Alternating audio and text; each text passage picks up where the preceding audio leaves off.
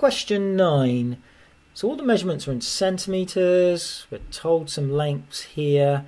We're told the total volume of the cuboid is less than 900 centimetres cubed. So all we need to do is think, well, how do you work out the volume? Well, the volume is just these dimensions multiplied together. So if I multiply them together, that's 6x cubed.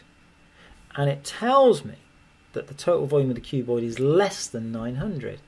So we can now write down it must be less than 900.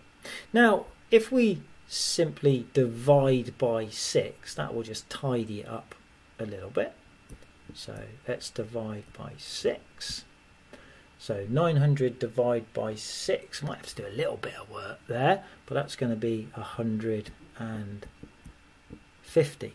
Now, the other thing it tells me is it tells me that x is an integer. Now, if I now say, well, I know that 5 cubed is 125, and I also know that 6 cubed, 6 multiplied by 6 multiplied by 6 will give me 216. So I know it's got to be less than 150. That's got to be the case.